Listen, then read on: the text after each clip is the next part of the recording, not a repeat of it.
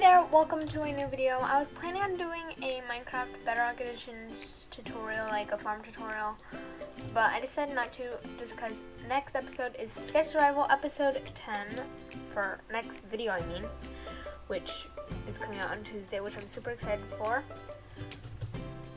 Anyways, so I was thinking that instead of doing that, I wanted to put out a tutorial on how to download a texture pack or world or like an add-on for Minecraft Windows 10 edition, like the computer version of Minecraft Bedrock Edition.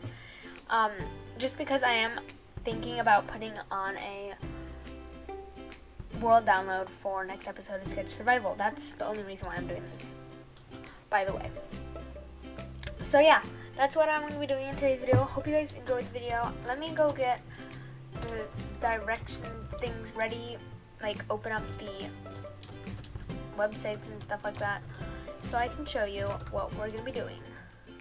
Okay, so as you can see here, we're on mcpedl.com. That's like Minecraft Pocket Edition's download page. That's where all the maps and stuff that are for Bedrock Edition are normally, or like where people would download things. I'm not actually where mine is. It's just going to be in the link for Sketch Survival episode 10. It's just going to be in the description of that. But for most mods and maps and stuff like that, it would be on this website. Or if you just want to look at different things like texture packs, skins, servers, maps, mods, and stuff, there is an installation guide. I'm not sure what that's for. This is also an installation guide. It's a really basic tutorial too. Like, it's really easy to do this thing. So basically what you're going to want to do is choose your, like, what you want to download. Once you found what you want to download, this is like a dinosaur thing. This is like the credits go to this person for doing that. But, oh, it's pretty new too. It came out today. It came out today as I'm recording this. But basically, so there is, you can just download it from pressing this one. For this one, it will automatically make the download. But instead, I'm going to go to Mediafire. So this is what mine will be like. You don't want to click any of these add things that say start now, watch live, watch now, watch live. Any of these things are on. You want to stick to this the blue download button right here, and then you're going to press that.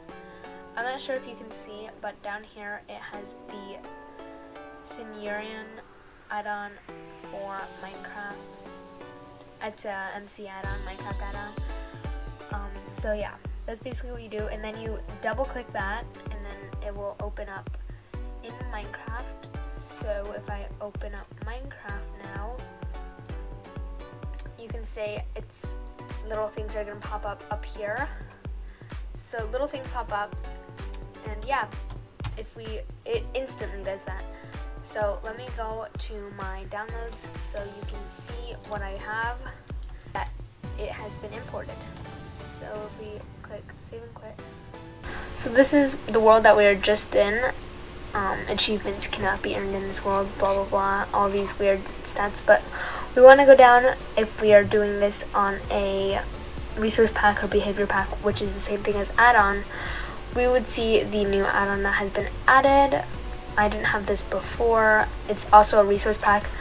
I think if you turn on the behavior pack, it will automatically apply the resource pack. Oh, it didn't. So you're gonna have to apply both, like that.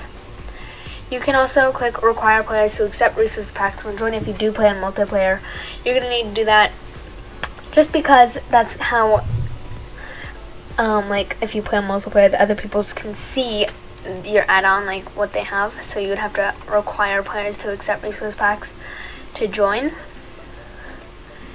And if you do have a world that has, you downloaded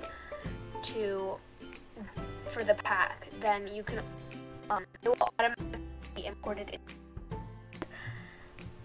But it's basically the same thing. You just double click it, and then it will appear as one of your worlds. Why do I have, why are my particles showing up? Did I turn off one of my, I don't normally have particles. It's very odd. I might have messed up one of my resource packs or something. I hope I didn't, but yeah, thank you guys for watching this video. That's basically double click it, and I just want to show you guys that when you do go to the Mediafire, you do not press any of those green buttons. You press the blue one that says download and then the size of the file. You don't need to sign up or sign in or anything like that. If it does take you to a different website than Mediafire, I don't know how to do it from there, because there are many other different websites that people might use for their like downloads and where do they put the link. But most of them are like Mediafire, just because it's easier to download there. And yeah, that's basically it for the video. Thank you guys for watching. If you guys want to see more of me, go follow my Instagram at mybills2008 or follow my Twitch at twitch.tv/xy208. Thank you guys for watching. There was skipped frames detected 26% over the last 2 minutes, which is not always good. But thank you guys for watching. Goodbye.